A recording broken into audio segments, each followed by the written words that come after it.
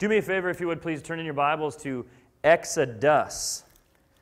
And if you don't have a Bible, let's take a quick second, and you can wander back by where Dean is back there, and he will go ahead and hand you one. I love it. Go ahead and stand up and walk back there if you need to, because I think there is great importance in us turning pages together and getting our nose right in there. If you don't have a Bible, you can go ahead and take one of those home with you. If you were here last week, we went through a lengthy discussion or explanation of something called Right Now Media. And what this is, if you weren't here last Sunday, I'm going to give you the very quick summarized version. What it is it's an online Bible study opportunity. It's just like Netflix, only it's Bible studies.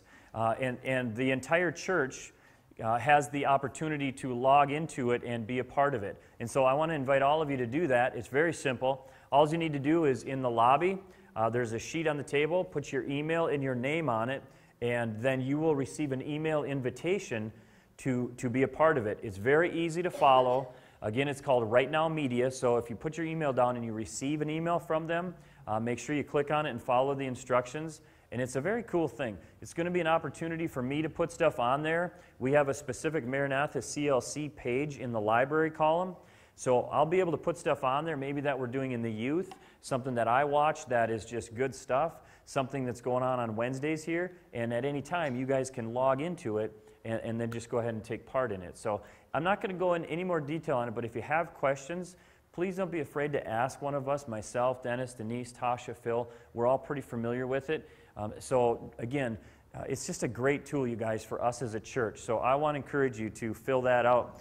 If you did sign it up last week and you have not received an email yet, talk to Tasha because she sent out all of the requests. So if you haven't seen that yet, go ahead and ask Tasha about it. All right, moving on. Exodus. We're back in Exodus again. You guys, I've really had a great time talking about Moses. Like, it seems like for months now, but it's been 4 messages worth. But I just have loved it, and that's why this morning, here's what we're going to do. We're going to review briefly the last 3 messages having to do with Moses. I think repetition is good. In the church, all too often, we preach a message and just move on, and then the next message, and then the next message. But what do we actually do with a lot of the stuff that we talk about? And so I'm all about reviewing and repeating things. So I'm going to do that. My first 3 points are going to be reviewing some of the messages, and then my 4th one is going to be something new for us for today. So to begin with, the first thing, when we look at this idea of Moses and what we've learned from just watching his kind of journey is listening when God wants to get your attention. Listening when God wants to get your attention. Turn to Exodus chapter 3, starting in verse 1. Exodus chapter 3, verse 1, it says this. It says, "Now Moses was tending the flock of Jethro, his father-in-law." Where we are in the story is Moses was raised in Egypt. He murdered the Egyptian, was kind of found out, and took off. He was about 40 years old then. For 40 years, he was hanging out in the wilderness, became this shepherd. He's just managing his father-in-law's flock. And this is where we find him now, about 40 years later, when God presents himself to him in the burning bush. "Now Moses was tending the flock of Jethro, his father-in-law, the priest of Midian. And he led the flock to the far side of the desert and came to Horeb, the mountain of God. There the angel of the Lord appeared to him in flames of fire from within a bush. Moses saw that though the bush was on fire, it did not burn up. So Moses thought, 'I will go over and see this strange sight, why the bush does not burn up.'" So here's Moses. Moses is going along in his everyday life, and he sees this thing. What he sees is a way that God is trying to get his attention. God's saying, "Hey, over here." So he does something.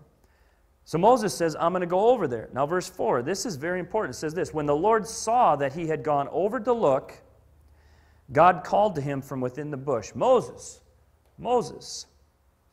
And Moses said, 'Here I am.'" And that was the thing we talked about that day.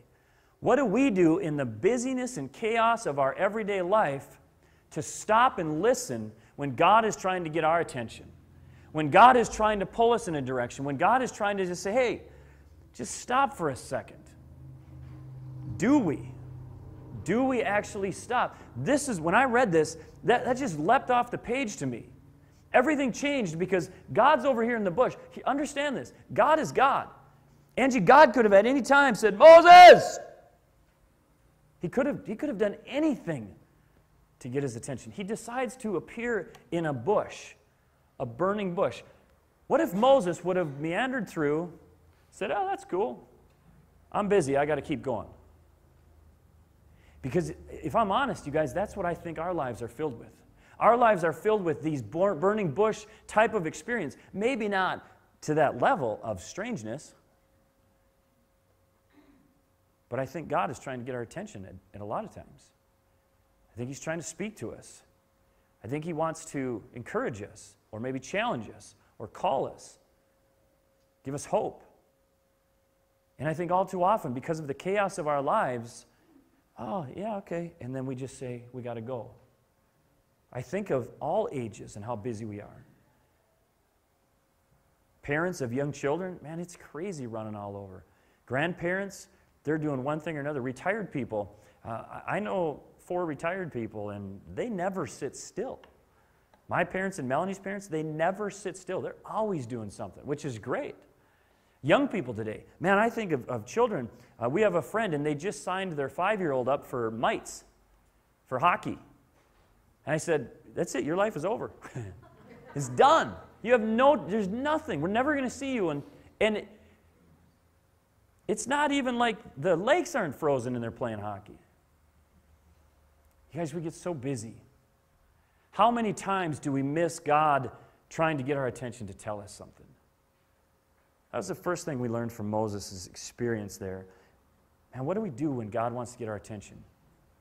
Pause, stop, and see what he's trying to say. The second thing we learned, or we talked about, was in Exodus chapter 4, verses 1 through 3. This idea of using what God has put in your hands. So God and Moses are having this interaction, and in chapter 4, verse 1, Moses is just kind of questioning, what's going to happen? How are they going to respond to me? Moses answered, well, what if they do not believe me or listen to me? And they say, well, the Lord did not appear to you. You know how often you get that? All this doubt and all of this, that didn't happen to you. He wouldn't use you. He couldn't do this. And then the Lord said to him, well, what is that in your hand? A staff, he replied. The Lord said, well, throw it on the ground. So Moses threw it on the ground, and it became a snake, and he ran from it. I'd have put all the 12 gauge and shot the dang thing. That'd have been it. Can't stand snakes. If anybody comes in my office like that video with a snake, I'm out my window so fast, you're on your own with that snake.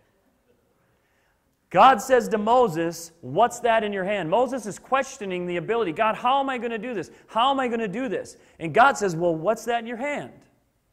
What do you have with you? God didn't say, well, Moses, if only you had this. If only you had that. What God says is, what do you have in your hand? And we use that as a great challenge for those of us in the church to stop feeling like or thinking we have to be somebody else in order to be used by God. If only I was as talented as Brent. If only I could do what Rodney could do. If only I was Jason.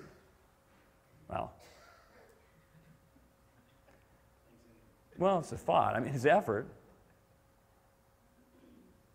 But that's too many of our mentalities.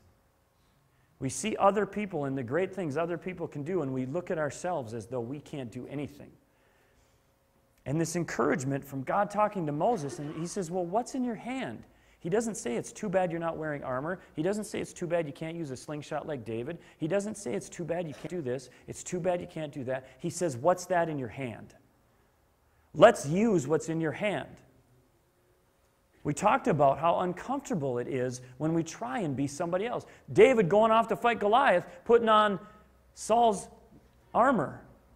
It doesn't fit. It doesn't work. So David throws it off, picks up what he's familiar with. He uses what's in his hand, what's worked for him in the past. The slingshot, the smooth stones, and the staff. And you put that together with what God can do, and anything's possible. My favorite picture, and some of you that were here for this message, you remember this. My favorite picture is in Matthew 14, where the crowd had followed Jesus. He just learned of John the Baptist's beheading. The crowd follows Jesus, and they get out there, and Jesus says, or the disciples say, it's late. You guys got to go and eat. And Jesus says, well, hold on a second. You feed them. They don't have to go anywhere. You feed them. And now their response is just like that of many of ours. But this is all I have to give. All we have is 5 loaves and 2 fishes. I don't have much to offer. This is all I have to offer. And God says, perfect. Larry, if you bring, even though you think you don't have much, if you bring what you do have,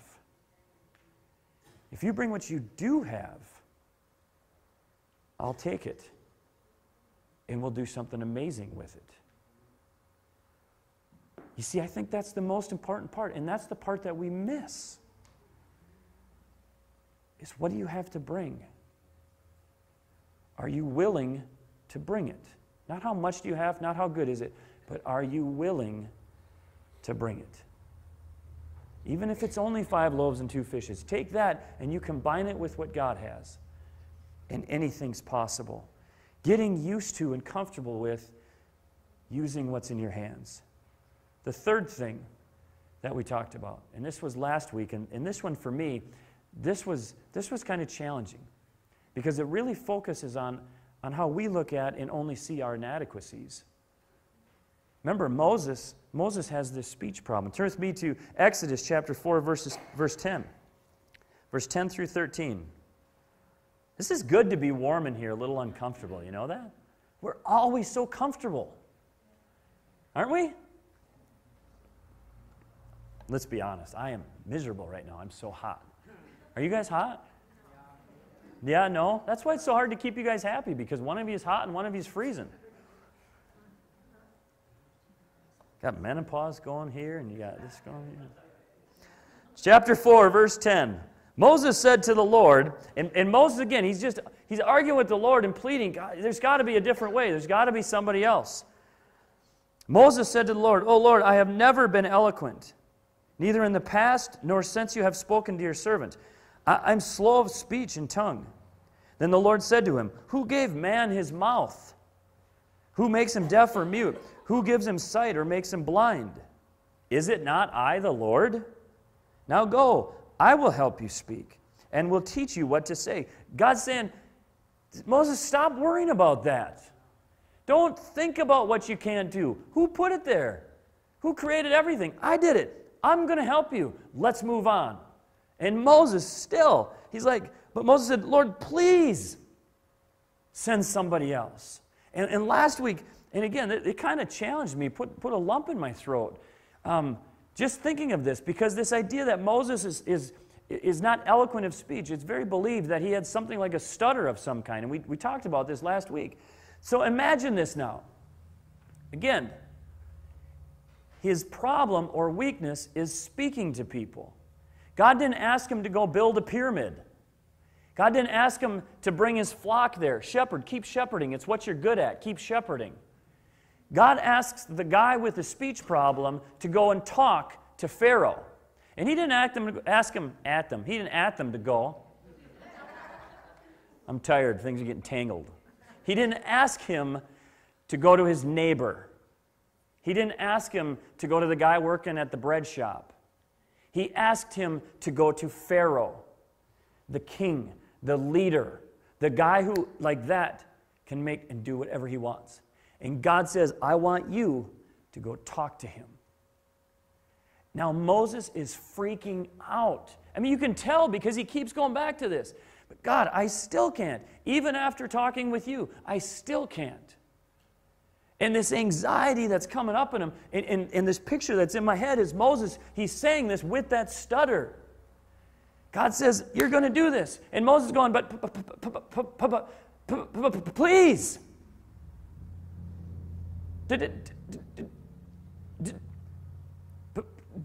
Don't send me.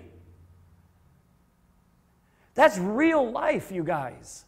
We read it, it's just words on a paper. Can you feel the pain of that guy? The struggle, what he's going through, just this whole idea of, I'm asking you, even though you can't talk very well, I'm asking you to go talk to him. There's got to be somebody else. God says, don't focus on that. Friends, we focus so much on our inadequacies. We get so caught up in the things that we can't do that, like Moses did, stay with me here. Moses lost sight of what he can do. and was only focused on himself. He lost sight of what God can do.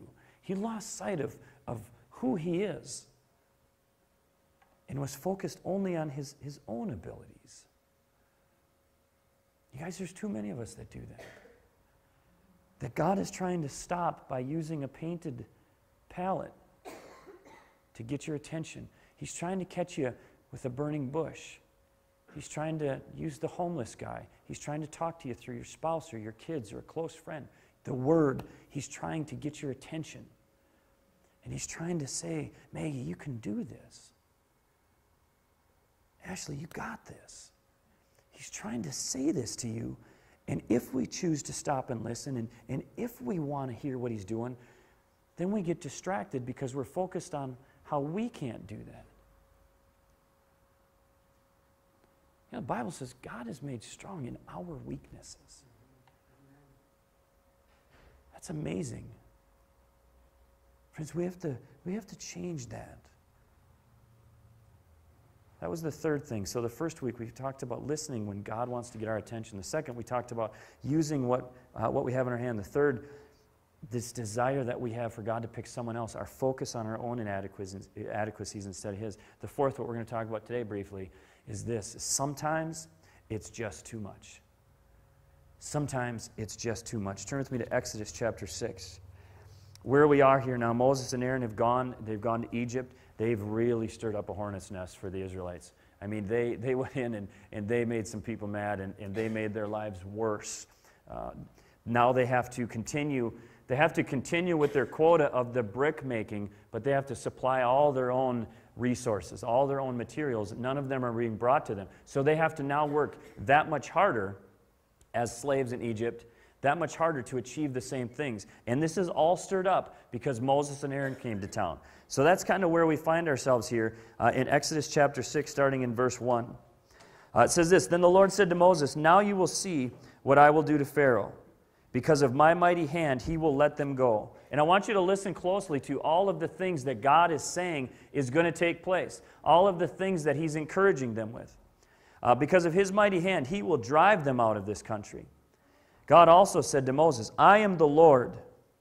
I appeared to Abraham, to Isaac, and to Jacob as God Almighty. But my name, the Lord, I did not make myself known to them. But by my name, the Lord, I did not make myself known to them. I also established my covenant with them to give them the land of Canaan when they lived as aliens. Moreover, I have heard the groaning of the Israelites, whom the Egyptians are enslaving, and I have remembered my covenant. So now God is saying to Moses, this is what I want you to say to them.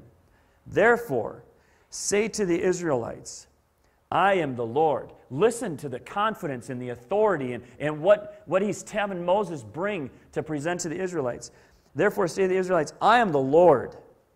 I will bring you out from under the yoke of the Egyptians, out from under the burden of the Egyptians. I will free you from being slaves to them, and I will redeem you with an outstretched arm and with mighty acts of judgment. I will take you as my own people, and I will be your God. Then you will know that I am the Lord your God, who brought you out from under the yoke of the Egyptians. And I will bring you to the land I swore with uplifted hand to give to Abraham, to Isaac, and to Jacob. I will give it to you as a possession. I am the Lord. This is all of the stuff that God is saying through Moses. Here is what you're going to get. Now listen to how they respond. Moses reported this to the Israelites, but they did not listen to him because of their discouragement and their cruel bondage. Moses brings this message. You guys listen to this. He brings this message of, here's what we're going to do. This is the direction that we're going. Here's what you're going to experience. This is the authority and the positivity and the energy, and this is what's out there. This is what it could be, and this is what it's going to be. And Dave, here's what I'm going to give to you. And he's just, I feel this authority and this drive of, here's what it's going to be. It's going to be awesome. You're not going to drive a Chevette anymore. You're getting a Corvette. It's not an S10, it's an F-350. I mean, this is the picture that he's painting for them. But because of the life that they're in, their response is so often the same as ours. They don't even listen to him because of their discouragement and because of their current situation. They don't even listen to him. So they have this great picture painted for them of what it's going to be, and they don't even listen to him because of their current situation. You guys, I want to ask you a question. How many of us, and don't answer with nods or hands or anything, but I'm challenged to think, how many of us, in a time of worship like we had, how many of us, there was a burning bush type of a thing that went on? How many of us, when Denise had us close our eyes and just sing, "You are my King," only better. But how many of us, with our eyes closed, you felt the Lord? Maybe he was comforting you. Maybe he was challenging you. Maybe he was encouraging you. Maybe he was trying to get your attention over here. But you felt the Lord, but because of your situation,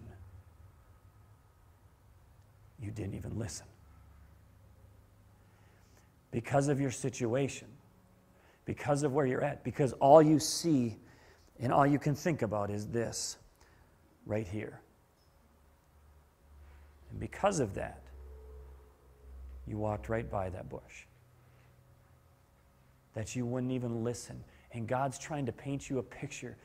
Dave, it can be that. Dan, it can be that. Dennis, look at that. He's showing what it could be, what he wants to do in your life maybe. But because of your situation, because of the discouragement or the hopelessness, it just all goes away. Friends, I believe this, like these other points, there's too many of us that focus on our present, and this is all we see instead of what it can be. And this morning what I want to do is I want to wrap up with 4 points over these next couple hours and just talk about, man, first service, they were like sleeping because I said the same thing. It was crickets. And I didn't know. I'm like, okay, it's one of two things. Either one, the Lord is really working on you and you're just in this hardcore contemplative state, or you're already on the lake or something. Because when a preacher says it's going to be 2 more hours and you should be out in 15 minutes, you ought to respond. You'd be like, man, speed it up. 4 things that I want to look at, because you guys, I want you to understand something. This is not, I'm not saying you, I'm saying us. Because this is me all the way in my life. There are times when all I'm looking at is the mud that I'm in, whether it's here at church, something with my job, if it's at home, whatever it is. There's times where that's all I see is this, and I forget everything else that God has for me. And so these 4 things, I think they're 4 things that are very applicable to try and get us up and out and going so that we're not just focusing on this, but moving out. The first thing that I want to talk about of these 4 things is to adjust your focus. To adjust your focus. I brought my motorcycle today. Number 1, because I drove it in, and it's just a good reason to bring it in. It sounds so cool. When you come in, and all of a sudden you come in from the outside, and it's just echoing in here. Let me show you. Because if you're sleeping, Jason, right? It's going to get loud.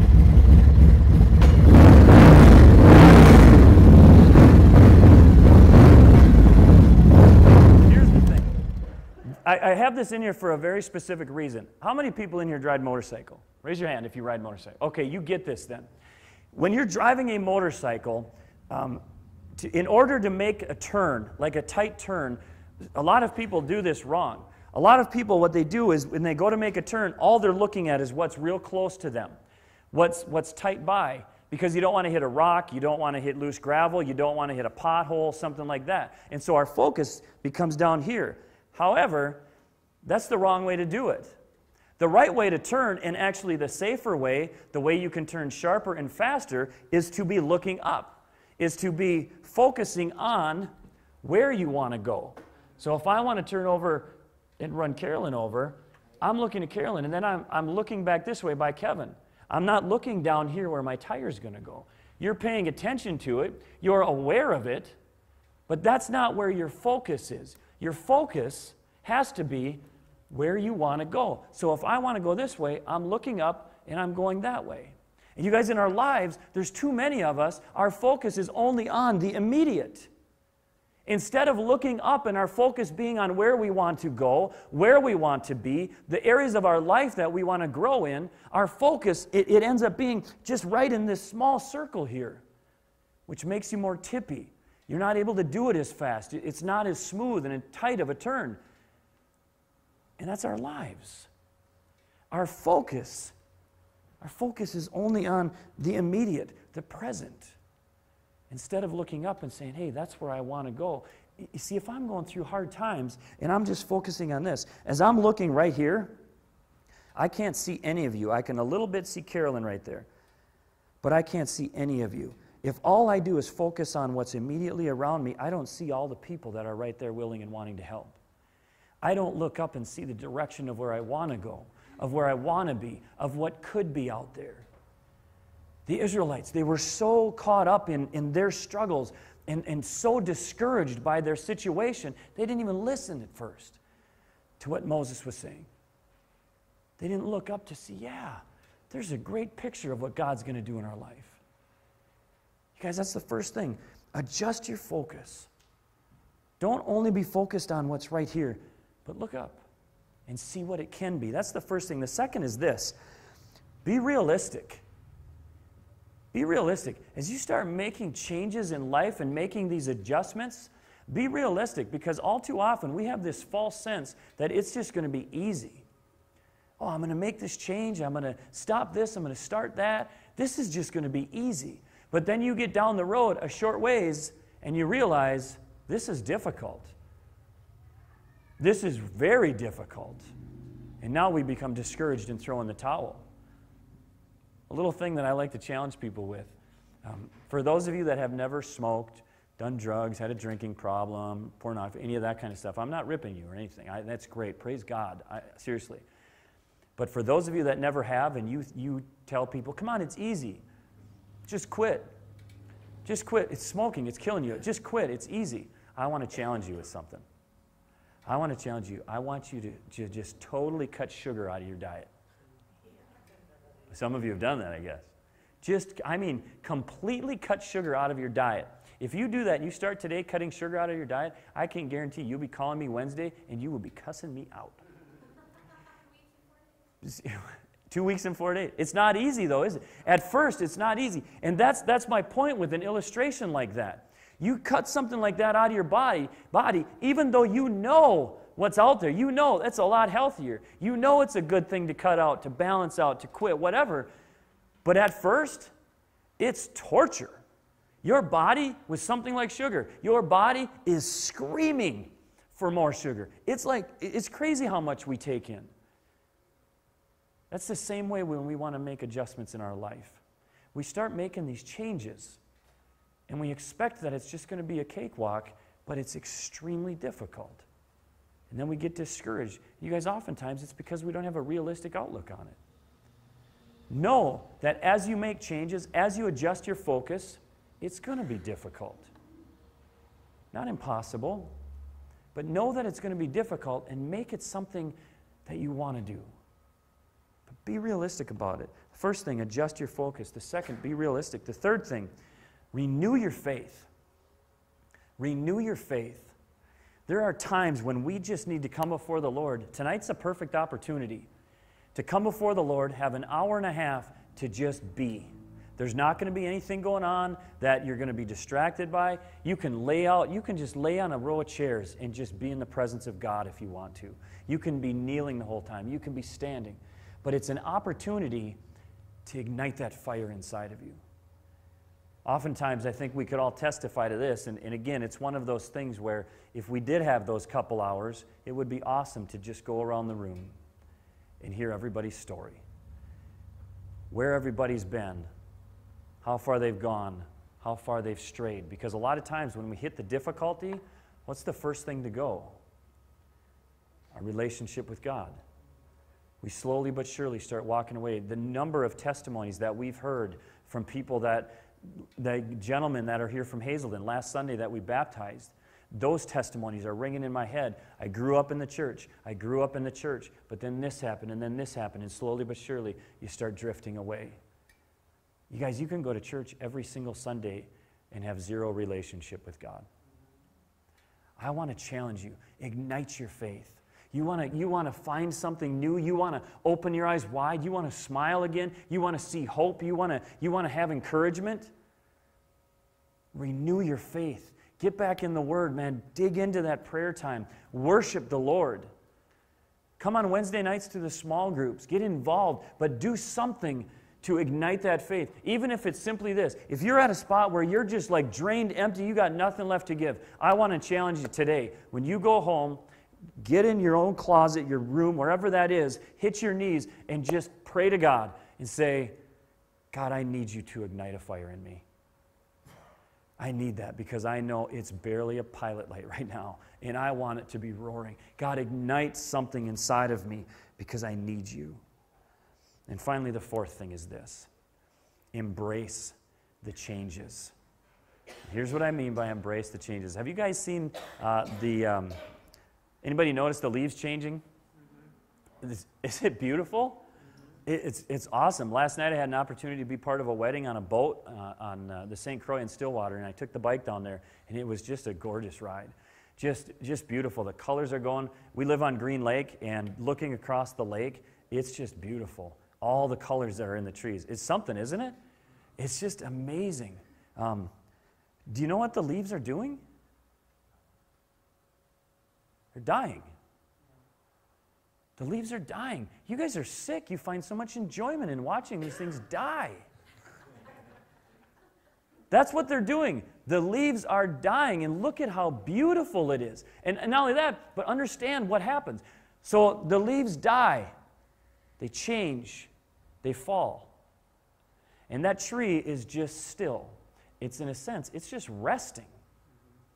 And then all of a sudden, springtime comes around. Springtime comes around, and this tree, because of the way it's been created, it knows, okay, it's time to change something. It starts digging deep. It digs deep, and it needs nutrients. So it reaches down, and it gets this nutrients, and it sends it up, and it puts it out, all these branches.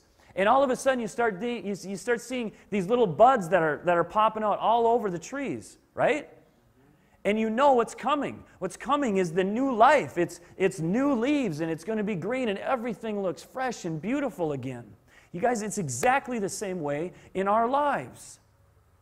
When we look up from what's immediately around us, all of this discouragement in our circumstances, in our situations, whatever they may be, when we're able to look up and see there's something more, well, part of that something more means I have to die to some things.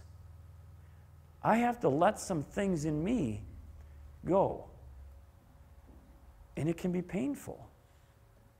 You guys, look at what the Israelites went through. When Moses and Aaron came, it's like, man, there should be trumpets playing, and there should be a marching band, and there should be a carnival. Why? Because they're going to get set free. But it was really hard to begin with. It's not easy, but when you think of what it can be, that dying to ourselves, it's beautiful, isn't it?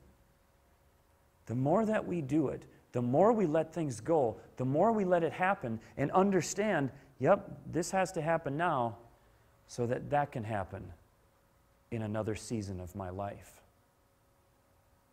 If I refuse to let this happen, you see, if the leaves that we love to watch fall don't fall, where's the new growth going to go? That tree's just going to stay there. And that's all it will ever be. But as long as it dies, as long as those fall, there's room for growth. There's room for something new. 2 Corinthians 5:17, it says, whoever is in Christ Jesus is a new creation. The old is gone and the new has come. You guys, there are things in our lives that we need to die to, that we need to let fall. A lot of times, I don't know why it is, but a lot of times when I'll be watching and I'll see the wind blowing and I'll see all the leaves that the wind blows down, you know what I mean? It's just like, sometimes it's just like raining leaves because the wind is blowing. Sometimes that's exactly the way it is in our life with the Holy Spirit. When the Holy Spirit comes in and He blows through, He helps us just get rid of all that dead stuff. He helps us to get rid of it so that there's room for new growth. Friends, there's too many of us that sit in our churches that we're so focused right here. Man, we need to change our focus. We need to look up and look at the big picture. We need to be realistic. We need to understand, you know what? If we're going to get somewhere, you might have to walk through a little bit of hell to get to that next step. That's reality. You got to be realistic about it. Be excited about renewing your faith, stirring up something inside of you and saying, God, I want to grow. God, I want to be passionate. I want you to light me on fire. I want you to clear my head, whatever that looks like for you, to renew your faith and then embrace the change, whatever it is that God lays there for you. God's good, amen? Amen. Some of us have some leaves that we need to let fall down. Would you guys stand and let's close in prayer?